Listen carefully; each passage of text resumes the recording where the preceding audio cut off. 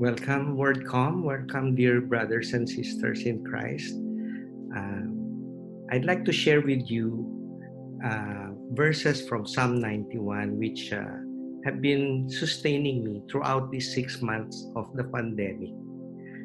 It reads, "The one who lives under the protection of the Most High dwells in the shadow of the Almighty. I will say concerning the Lord, who is my refuge and my fortress, my God in whom I trust. He himself will rescue you from the bird trap. He will cover you with his feathers. You will take refuge under his wings. His faithfulness, our Lord, will be a protective shield. You will not fear the terror of the night, the arrow that flies by day, the plague that stalks in darkness, or the pestilence that ravages at noon. Though 1,000 fall at your side and 10,000 at your right hand, the pestilence will not reach you." So these are the things that have been sustaining me throughout this pandemic.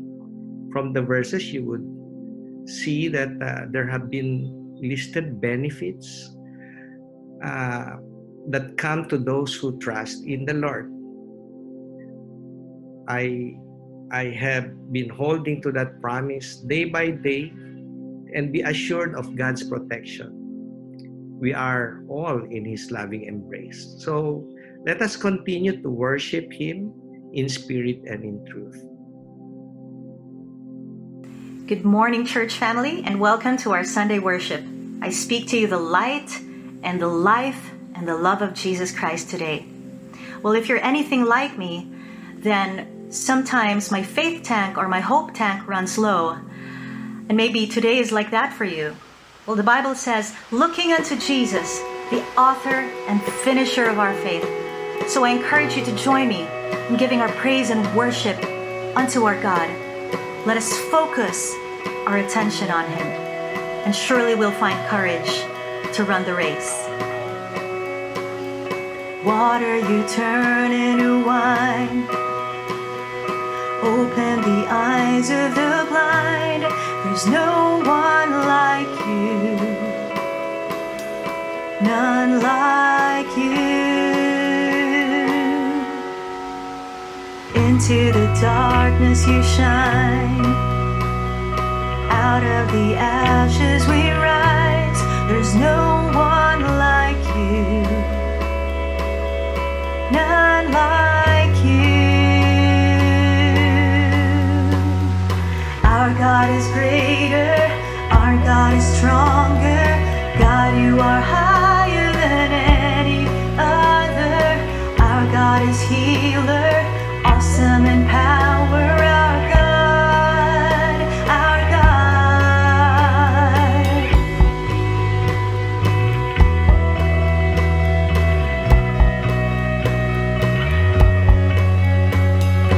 Into the darkness you shine, out of the ashes we rise. There's no one like you,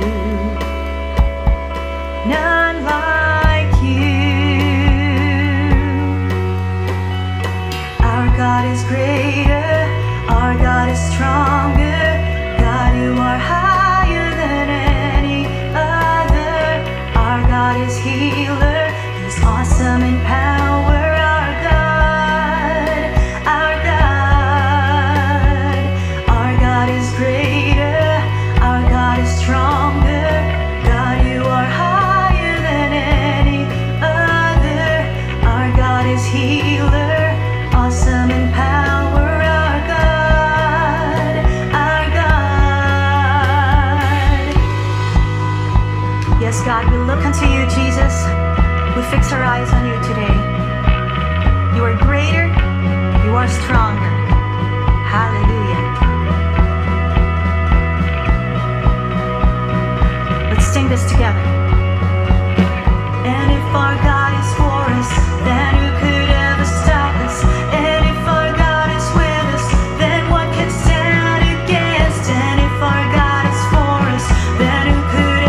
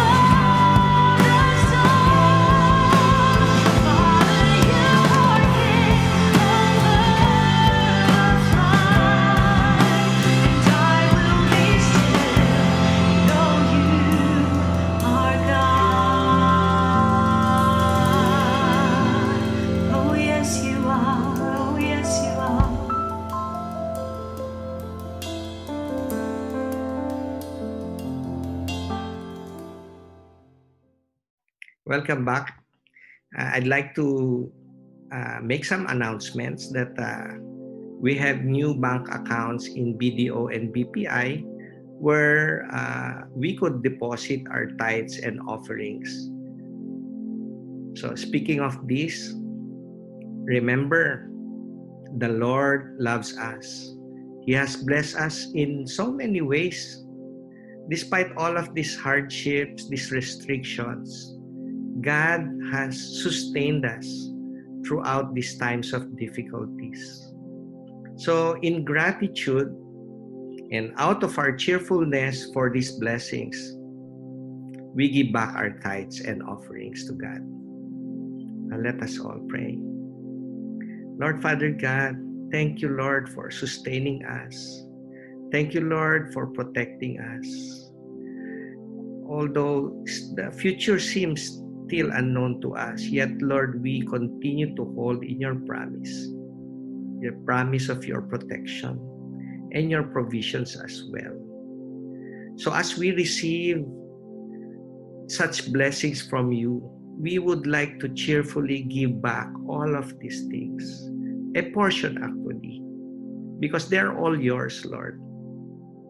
They are things that we would like to honor you, to glorify you, our tithes and our offerings. So we pray that you accept them, Lord.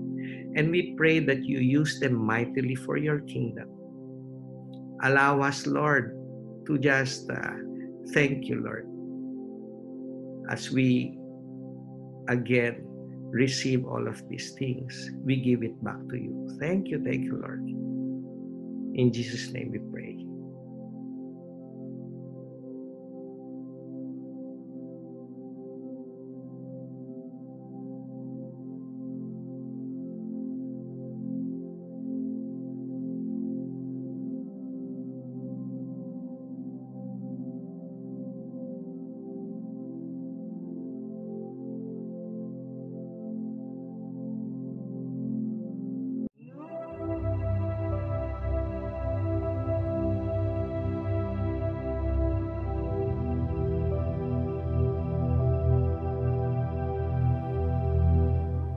I will sing of the Lord's unfailing love forever.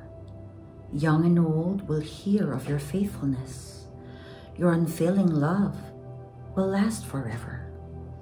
Your faithfulness is as enduring as the heavens. The Lord said, I have made a covenant with David, my chosen servant. I have sworn this oath to him. I will establish your descendants as kings forever.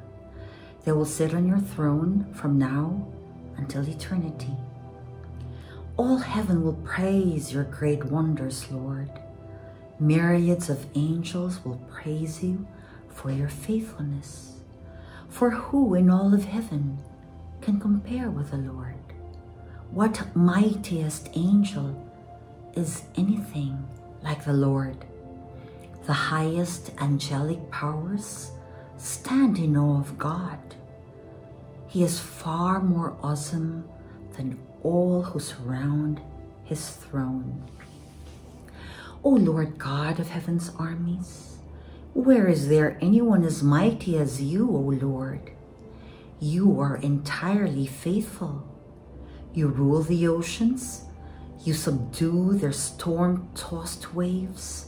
You crushed the great sea monster. You scattered your enemies with your mighty arm. The heavens are yours, and the earth is yours.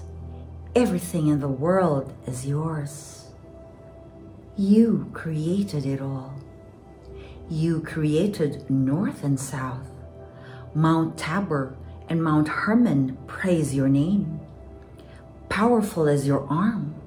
Strong is your hand. Your right hand is lifted high in glorious strength. Righteousness and justice are the foundation of your throne. Unfailing love and truth walk before you as attendants. Happy are those who hear the joyful call to worship, for they will walk in the light of your presence, Lord. They rejoice all day long in your wonderful reputation. They exult in your righteousness. You are their glorious strength. It pleases you to make us strong. Yes, our protection comes from the Lord, and He, the Holy One of Israel, has given us our King. Long ago, you spoke in a vision to your faithful people. You said, I have raised up a warrior. I have selected him from the common people to be king. I have found my servant David. I have anointed him with my holy oil. I will steady him with my hand. With my powerful arm, I will make him strong. His enemies will not defeat him, nor will the wicked overpower him. I will beat down his adversaries before him and destroy those who hate him. My faithfulness and unfailing love will be with him, and by my authority he will grow in power. I will extend his rule over the sea, his dominion over the rivers, and he will call out to me, You are my Father, my God, and the rock of my salvation. I will make him my firstborn son, the mightiest king on earth. I will love him and be kind to him forever. My covenant with him will never end. I will preserve an heir for him. His throne will be as endless as the days of heaven. But if his descendants forsake my instructions and fail to obey my regulations, if they do not obey my decrees and fail to keep my commands, then I will punish their sin with a rod and their disobedience with beating. But I will never stop loving him, nor fail to keep my promise to him. No, I will not break my covenant. I will not take back a single word I said. I have sworn an oath to David, and in my holiness, I cannot lie.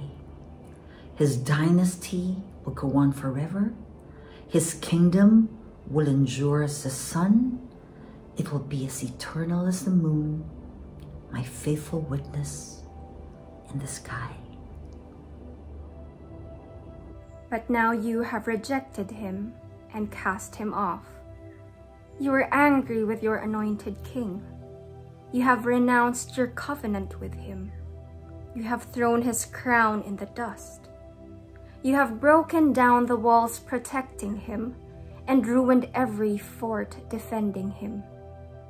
Everyone who comes along has robbed him, and he has become a joke to his neighbors.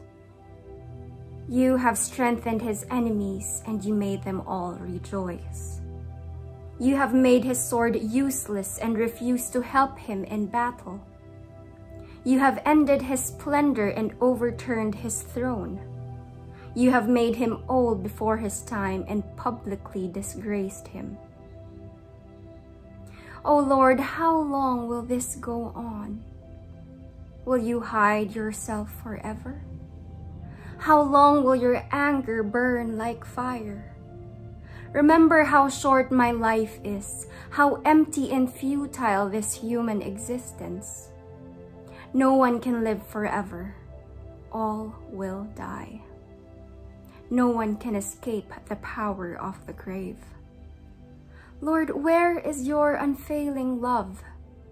You promised it to David with a faithful pledge.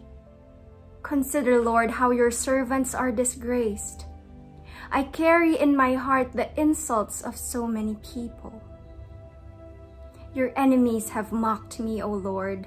They mock your anointed king wherever he goes. Praise the Lord forever. Amen and amen. Good morning. My name is Martin, and I'm very happy that you could join us. We're very happy that you could join Word Community Church online, wherever you may be watching this, on YouTube, on Facebook, on your desktop, on your mobile phone, on your bedroom, in your kitchen, in your living room. Thank you for joining us. Again, my name is Martin, and I am a volunteer for Word Community Church. More often than not, I am working behind the scenes with the preaching team. I also, from time to time, I volunteer for Kids Church. And if you just happen to drop by today, if you just happen to see one of our videos of our sermons today, if a friend just sent you a link and didn't provide enough context to what was happening, let me help you out. We're actually in the middle of a series called Pursuit. And don't worry if you're joining just now, it's fine. You are catching us at any point of the series. You're catching us at a good time. You don't have to start it from the beginning. It's not a Netflix series. Don't worry. But we're tackling this series that we've entitled Pursuit. And what is it about? It really is about how God has been pursuing His people, how God has been pursuing us up to this day. And this is most evidenced by His Son, Jesus. How is God pursuing us throughout the ages up to today, and especially seen through Jesus? So, wherever we are today, I'd like to ask you a question. How are you? And yes, that question has been a theme for me these past months. How are you? It's a very difficult question to answer if you really think about it. If you really want to answer honestly and truly, it's a difficult question to answer. Also, well, also because of everything going on around us. But answering that question, how are you? I find it reveals a lot about the person answering the question. Also, if the person answering is a Christ follower, and if the person has a relationship with Jesus, how that person answers, how are you, also reveals a lot about that person's relationship with Jesus, that person's relationship with God, and that person's relationship with his or her emotions. Answering the question, how are you, reveals a lot about the ecosystem of emotions, about God and that person and others. Let me talk about that a bit more.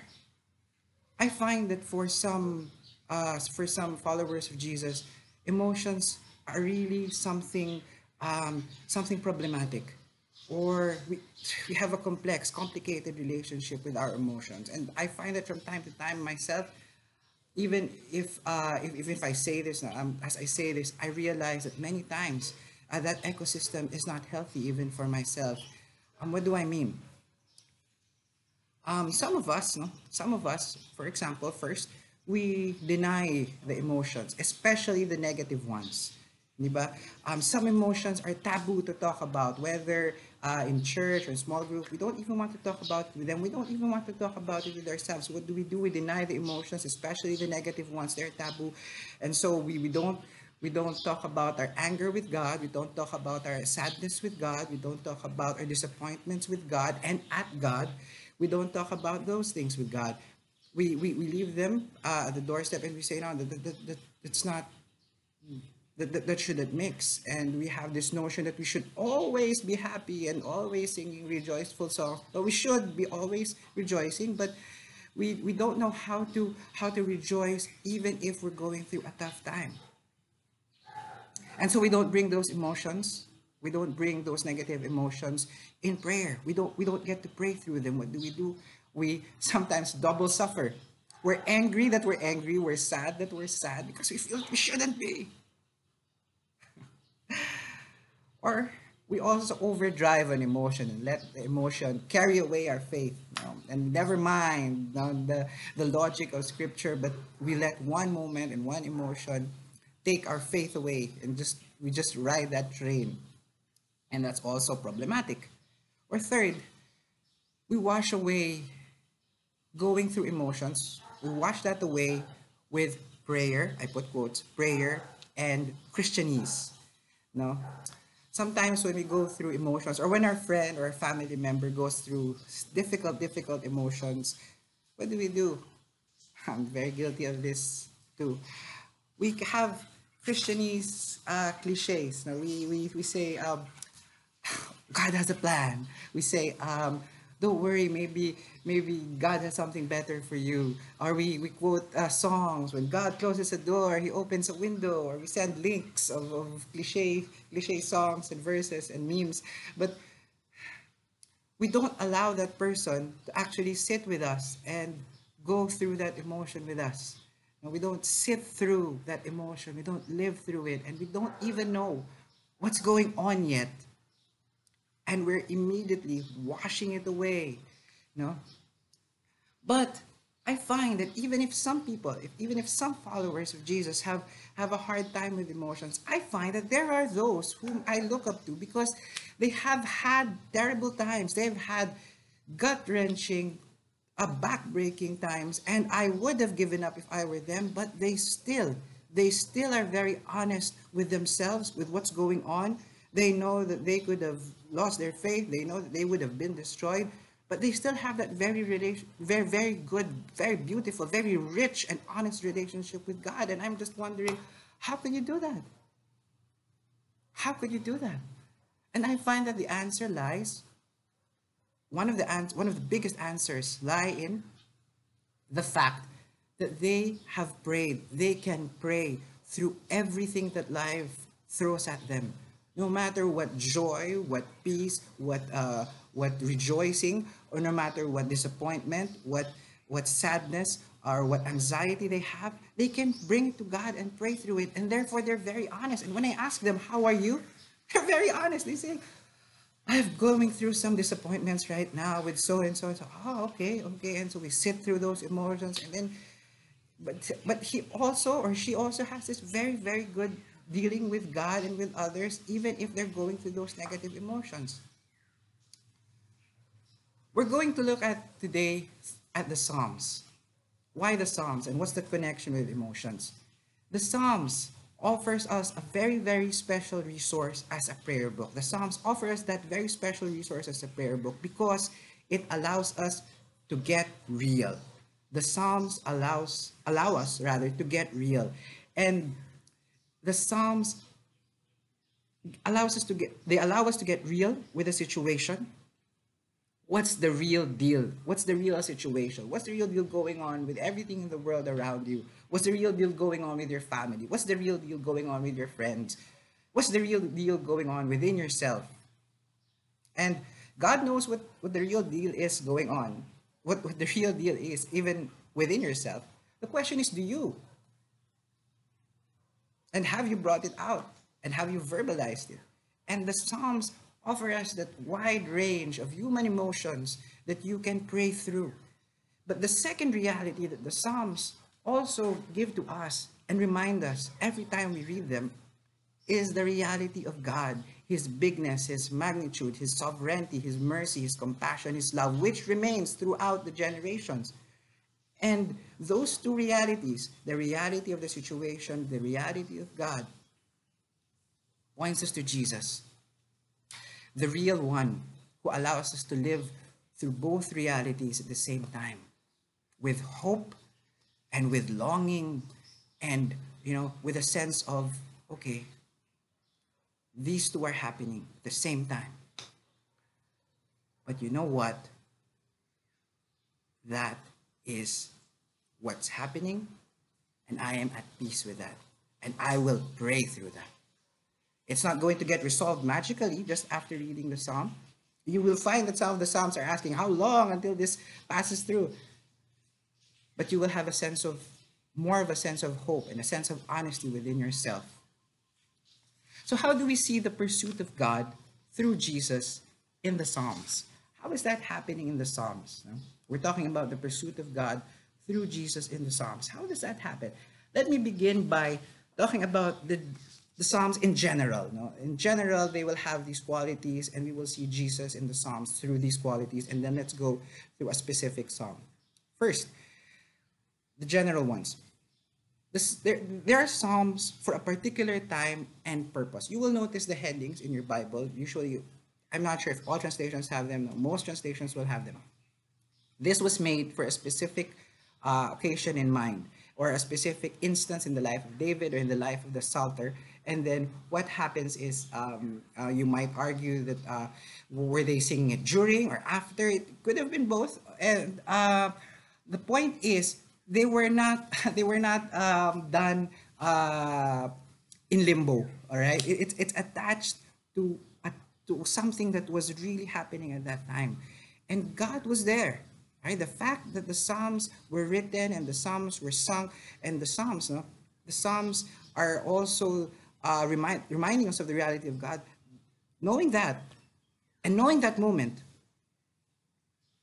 God was there, giving hope and comfort, and continuing to pursue His people with grace. Now, even if they were the ones disobedient, even if they were suffering the consequences of their own sin, God was there, still comforting them and still guiding them and still giving them a hope that they would return to God. And that is also an evidence of His grace. Second way that we see the pursuit of God through Jesus in the Psalms. The Psalms contain guides for worship practices of Israel's faith life, and they foreshadow the coming of Messiah. And also, because of that, it ultimately gives a sense of hope of the fullness of God's love that we will get to experience. And if you're reading that today, you also gain a sense of hope that not everything is. You gain a sense of hope, and you're reminded that everything today is we're passing through.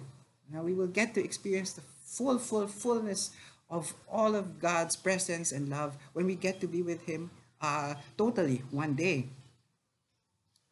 Third, Jesus is in the Psalms, and the Psalms were very intimate even in Jesus' earthly life. That Jesus is in the Psalms, and the Psalms were very intimately in Jesus' life. Now, this third quality, may I now branch out? May I, if it were a tab, though, if it were a browser, I'd double click this, and we'll look into three more qualities. So how were the Psalms, how was Jesus in the Psalms, and how were they very intimately part of Jesus' life? So why do I say that there's that very strong relationship? First, there are Psalms that are what we call directly messianic, meaning there are certain figures of speech that really talk about the coming of the Messiah. No?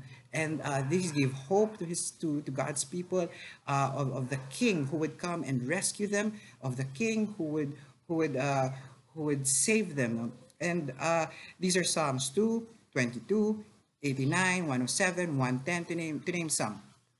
And it's talk about the Son of God, or the Davidic offspring, the one who would come from the line of David, another king who would save his people. No? So, and of course, we know that to be Jesus. And so, first, Jesus is in the Psalms, and the Psalms were in Jesus' life. First, because of we see that through the Psalms that were directly messianic. Second, Jesus had a special relationship with the Psalms in the sense that, okay, it says in the Gospel of Luke, what did Jesus say in chapter 24? He says this, that he says that he came to fulfill written about him, where? Everything written about him where? In the law of Moses, in the prophets, and where? In the Psalms. So Jesus had this very acute sense of knowing that he was coming to fulfill not just the law of Moses, the prophets, but also the Psalms. So he knew that. And he quotes the Psalms until the end. No, they were such a part of his life that he would quote the Psalms when he taught. Now, you would have thought, oh, if Jesus had a Spotify account, what would have been his songs? I would think that his songs would have been the Psalms. So he would have pressed Psalm 71 for this time, Psalm 23 for this time, probably. And even when he was on the cross, when things were coming to a close for his earthly life, what was the thing that he said? What was one of the last things that he said? It was a psalm. It was Psalm. It was the psalm that had the verse, "Into your hands I commit my spirit. With his last breath, no, with one of his last breaths, a psalm was on his lips. And so he had that very, very intimate relationship with his prayer book. Right? Third, the Psalms are heart cries. Now, what does that have to do with Jesus' relationship with the Psalms? So what if the Psalms are heart cries? What does that mean? They're heart cries of God's people to God, and they're also heart cries of God to his people. They're heart cries. So that makes you think about how we read the Psalms. Okay?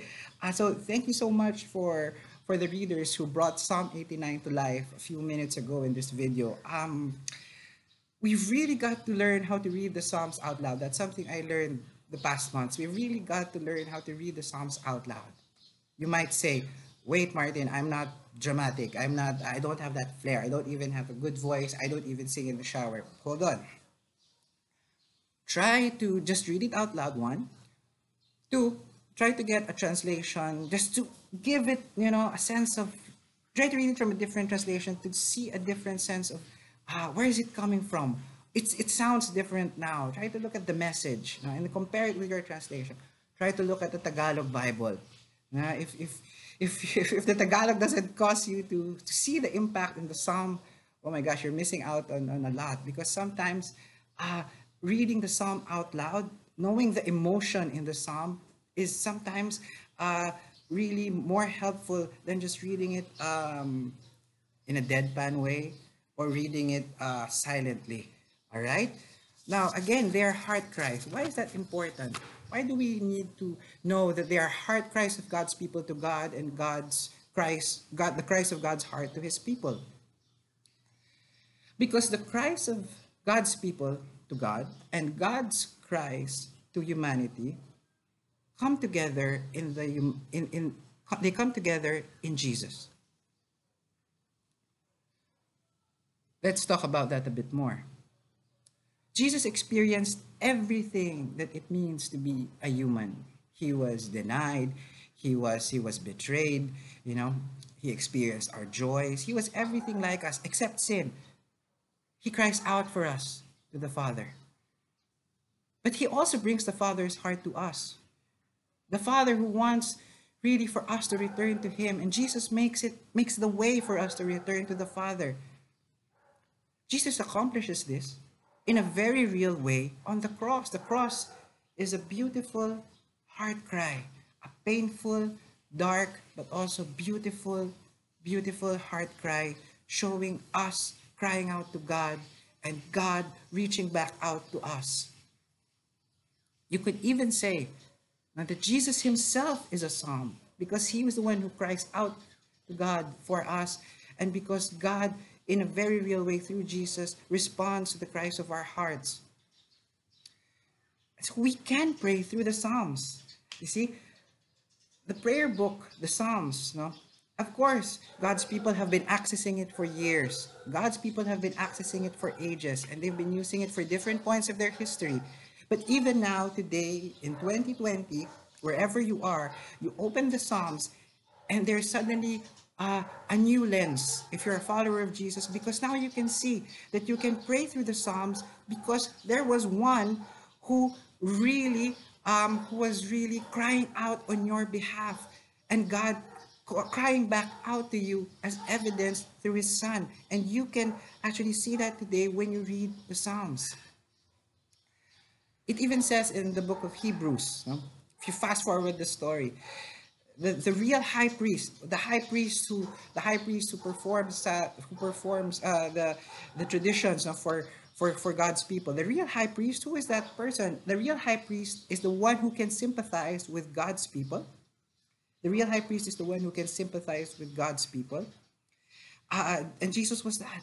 Jesus became flesh, agonized, feared, cried, every way like us except sin. So we can trust him, that he knows what it means to be human. But in the same way, he is also the one who brings God's heart to us and makes the way for us to be even heard by God, and for God to even hear us, and for God to be reunited with us, for the Father to be reunited with us. So when we pray through the Psalms, we can have that lens in mind now. You see, and even when you think about it, even the Psalters at that time, because they didn't know the ending of the story yet. They didn't know the ending of the story yet. And you can have that picture now. It's like when you're watching a movie, right? When you're watching a movie for the first time, you didn't know that this was a clue, that this was a clue. And then, but at the end, when you say, oh, okay, and then you watch it again. And then now you see, oh, wow, what an amazing story this is. Because it was so masterfully written. Okay, I appreciate it a lot more. You will see the love of God lovingly, lovingly written, lovingly put to words and paper in the book of Psalms. And when you see Jesus' life as well, and when you cry out to God through the Psalms, you get to have a bit more of an appreciation of what it means to pray through everything in life. That's why we can pray. Okay, so that's why we can pray through disappointment, through betrayal, through mistrust, through happiness. Bakit puro negative emotions sinasabi ko? You can pray through glee and through bliss. You can pray through all of that because of Jesus. So what do we do? All right. So what do we do, knowing that Jesus is the one, really the one who knows us and cries out to God for us, and he was the one who brings God's heart to us, accomplished in a very real way on the cross, and that's why the Psalms come out so much more alive. Why is that so important now? Now, what do we do? Well, first, again, read it out loud. Read the Psalm out loud. Go through the Psalms, read them out loud, and get a different translation if you want. No, but here, more than the version or reading it out loud. First, get real with the world and yourself. As you read through the emotions being brought about by the Psalm, get real with the world and yourself. Am I also longing for God? Am I also as content as the psalmist? Am I also as joyful as this person? Am I also wanting to ascend with God's people? Yes, no, maybe. Why? Why is that? No, what is this heaviness in my heart? Or am I lamenting like the psalm? Am I asking for justice like the psalmist? Get real with the world and yourself. Again, I said this a while ago. I'll say this again. God knows what's really in your heart. The question is, do you? Do you? And have you brought that out? Have you verbalized that? And have you brought that to God? And second, get real with the bigger truth of God's sovereignty, His mercy, His grace, and His love. Have those twin realities and know that that's possible to have those two realities, more importantly, because Jesus, experienced everything in a very real way, and He allows us to connect once again with the Father. Now, let's have an example. Let's go through one particular psalm, and this was the psalm that was read to us minutes ago, Psalm 89. Let's go through it now. Verses 1 to 37, there's a promise of God's steadfast love, steadfast, unchanging. And I think we have a song. We have a song, diba? We sing that sometimes. I don't know if we sang it because we're recording it at different times. So did we sing it? I'm not sure. But there's the song that goes, I will sing of your love forever. I will sing of your love forever. And you're reminded of that kind of song as you read 1 to 37, verses 1 to 37. There's also that promise to David, that covenant to David, that the offspring will come, who will rule in an eternal kingdom. Beautiful, verses 1 to 37. It feels like a different psalm from verses 38 onwards. Why do I say that? Because the beauty, the intense image of God as somebody who has steadfast love, who has a promise that will endure, suddenly it changes, it shifts in verse 38. Nagkaroon ng turn yung story. What happens? 38 onwards, the psalmist is asking, God, did you forget your promise? You're taken aback. The audacity to ask God, right? God, did you forget? How long? Now, how long? How long must we suffer? How long must we endure this? We're being mocked. Your people are being made to endure such suffering, but I'm remembering your promise. I'm remembering your promise of old, of your steadfast love and your covenant to David. But the reality is, I'm really longing for you, God, because I'm having trouble seeing where you are right now in this day and age. And then it ends with this statement, blessed be God. The psalmist has that kind of faith. No? He puts both those realities together, and then he says, blessed be God, who knows far more things than I do, whose heart is far bigger than mine, and who has plans that unravel in a better way than mine will ever do. And so the psalmist says, I trust and I praise you still. Blessed be God. But the ending is, of course, more beautiful than what the psalmist hoped for. All right?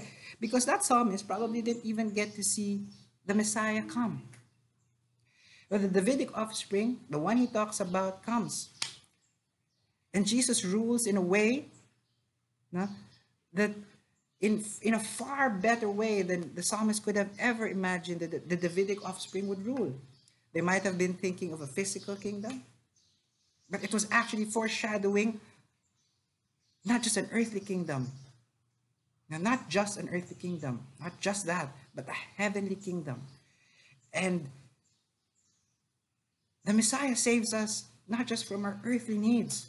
The Messiah saves us from even our deepest needs, especially our need to be saved from our own sin. Especially of our need to be saved from our own sin. So could the psalmist have imagined you and I, the psalmist wouldn't have imagined YouTube, but could he have imagined us talking about the salvation brought about by this Davidic offspring today, thousands of years later? No? So the psalm comes true in a very real and a more beautiful way because of Jesus. The promise of the steadfast love. How come God's love how come we can still call it steadfast? Because even throughout the ages, the love of Jesus remains. Check. But even through our own sins, even through our own failings, even through our own flip-flopping on God, Jesus' love remains. It is steadfast, and that is a steadfastness which is more than can be said about time. It's not just about the time. It's not just about the length of time and the steadfastness of God's love, but it's the steadfastness even in dealing with us. That is how steadfast God's love is. And so in Psalm 89, we saw that. No? Get real with the world, what was really happening. Get real with yourself. Now, the psalmist was doing that. But he also had the greater reality that there was a promise of God, of steadfastness of his love. And when we read that today, we can have those both realities. If you're having trouble seeing the hand of God today, pray through Psalm 89. Now, be very real with that situation. But at the same time, be very, very cognizant too of verses 1 to 37 of the promise of his steadfast love. And remember that Jesus himself is the one who makes the crying out to God and God crying out to us real. Because Jesus is the one who cries out to God for us and brings the heart of God to us, most evidenced, most brought about by his sacrifice, his death, his resurrection for you and me. So let's look at it in a broader sense. No? Let's look at it in a broader sense. While reading the Psalms, you can see probably that while reading the Psalms changed my outlook on life and on God. It probably could. It probably could. It helped change mine.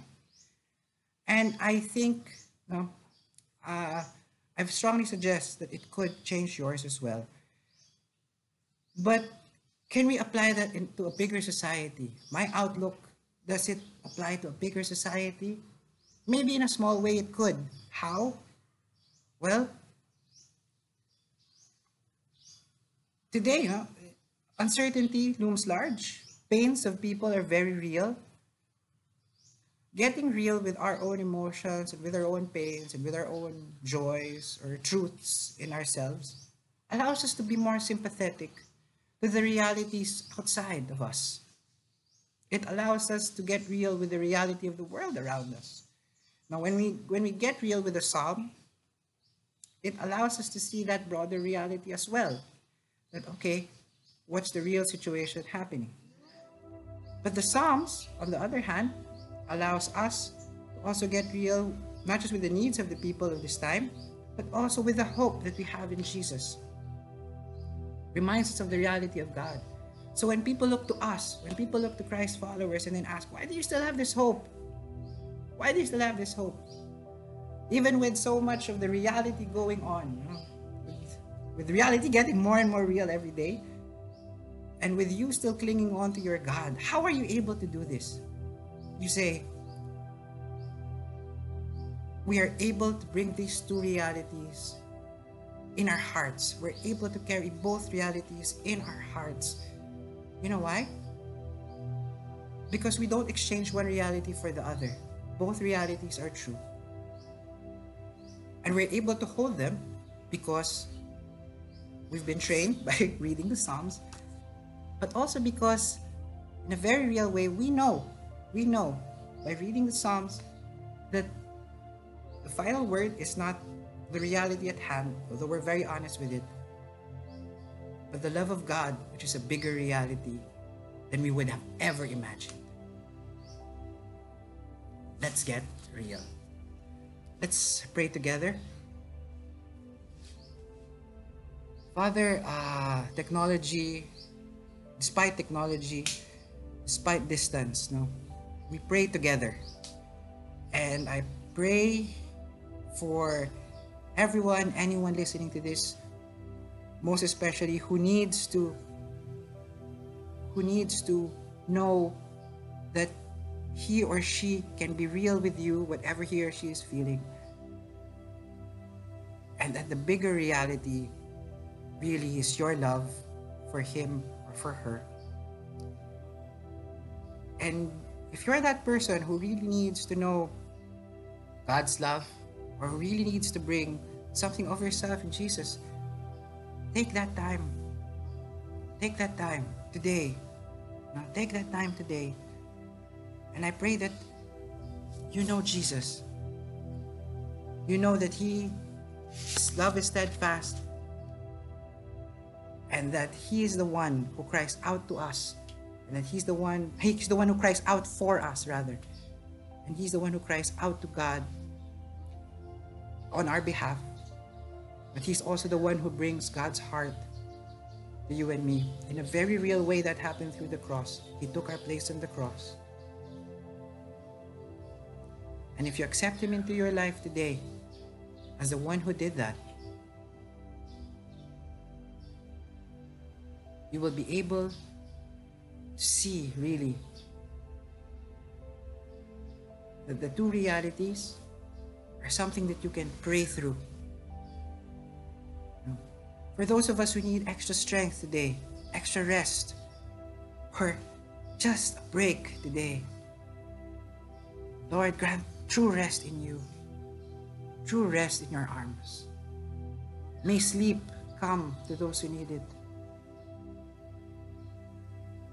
And may your life, your love, your truth, and your joy and your hope be so alive in our hearts.